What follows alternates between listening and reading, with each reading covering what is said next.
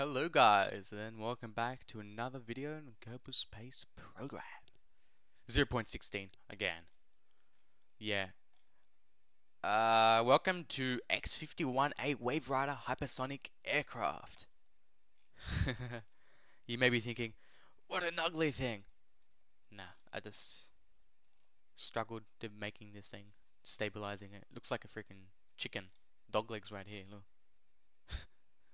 And with handcuffs, sort of. Whatever that is.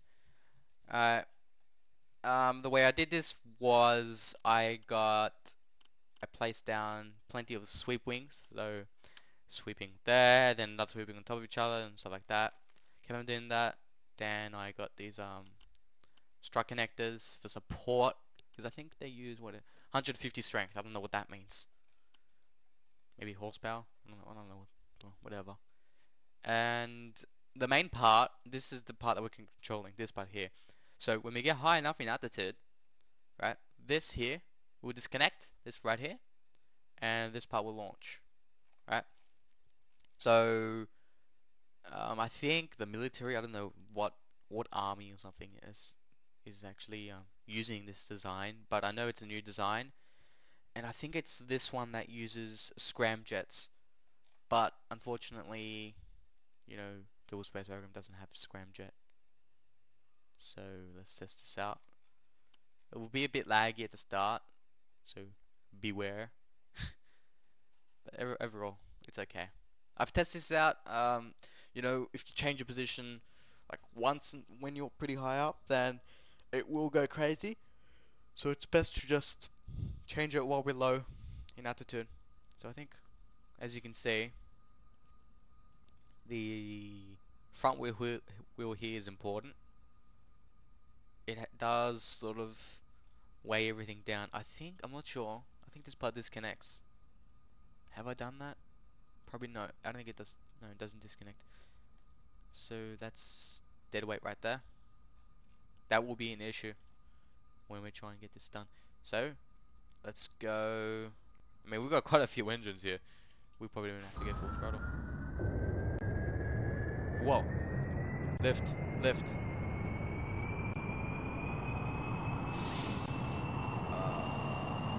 Are we in the air? I can't tell. Yes, we are. Alright, I'm holding down S. Damn chicken legs. It's going well.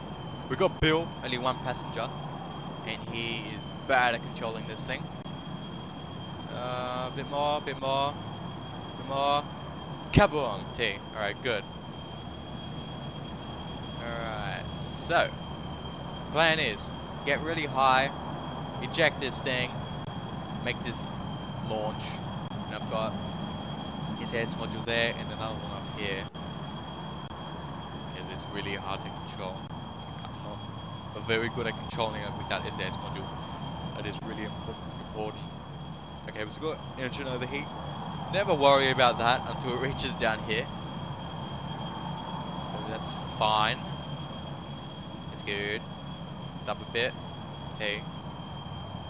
See how it went back straight back? Damn center of gravity. I've got to change it a bit. Just want a bit higher. A bit more. We're not turning. T. Alright, we are pretty high now. I think this is the time to actually launch, and we are decreasing speed. I don't know what the fastest speed this thing actually goes. This is almost like a Boeing 747. Yeah, so I should just launch this thing. Oh. Did it launch? Did it do it? Yep. I don't want to take off yet. This part is still touching. Ah, cool. Whoa. T. Up. Go up. Come on. We need to get you in space. It's gonna come back down, crashing down. That's what the whole point of this this hypersonic aircraft actually does. I think it's meant to deliver payloads, like big bombs and boof. So, excellent. Alright. As I said from before, front part's an issue. It is now. I think it is meant to go over 1,000 meters per second, but I guess not. Well, actually, it will. It will go 1,000 meters per second above. T. Just click the S key every now and then. Move the SS and force. Boof, boof, boof. I hope I don't give you guys a headache. We might get in orbit. Yeah, might. Ooh. Come on. No. No. T. Come on. A crooked orbit today. Oh, the weight. The front is crazy. Alright, good. Down a bit. No, we're not gonna get in orbit today. No. Fail. Oh, so close. Almost got there. Very close. This is another waiver that I got and actually worked.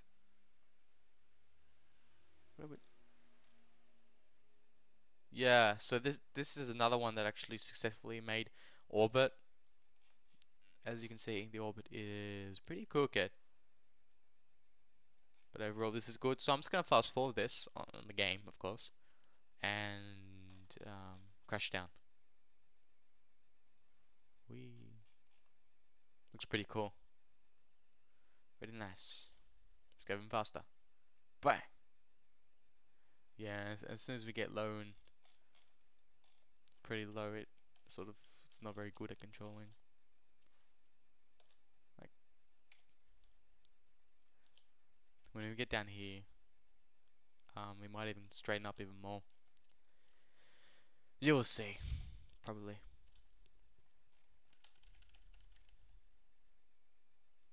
So are we? Yeah, we're going down. It's nighttime too. I've been here so many times. Oh, we're going on an angle. We're going this way. Yeah. 2,500 meters per second up to here, so that's pretty good. We're going very fast. I mean, this always looks cool. And we slow down like crazy. I mean, look at that. Slowing down by the hundreds. And when you get to this altitude, you can start hearing the air, sort of air crashing to this flying vehicle. I'm gonna do something funny. I'm gonna see if I can land it with just one wheel. Probably not. Whee.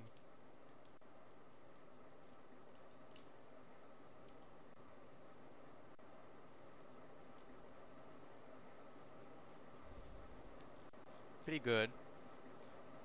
I'm not sure, but if these fuel tanks are empty, does that make everything lighter? Does the game actually consider that? I'm not sure. Does it think that these fuel tanks are still full? Because they're not. Yeah, I'm holding down S right now. See, and it's not lifting up. But it's a payload. It's meant to go crash down and burn and kill everyone. So that's bad. Down, down, down. Faster. There's no disconnecting stage here, so get ready to crash. Hear a very loud noise. Kaboom.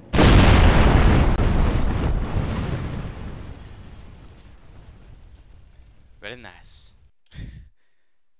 That was quite interesting. It's a very interesting design. You will have major problems when you try it out. My main problem, which I think I should have mentioned before, is when I got high enough in altitude, when it's pretty high, every part will actually disconnect. Like everything. These parts would fall apart, everything. And you'd see it like scatter into the air. So that's pretty funny. So that's the end of the episode, guys. Hope you liked this bomb threat for World War III. Have a nice day.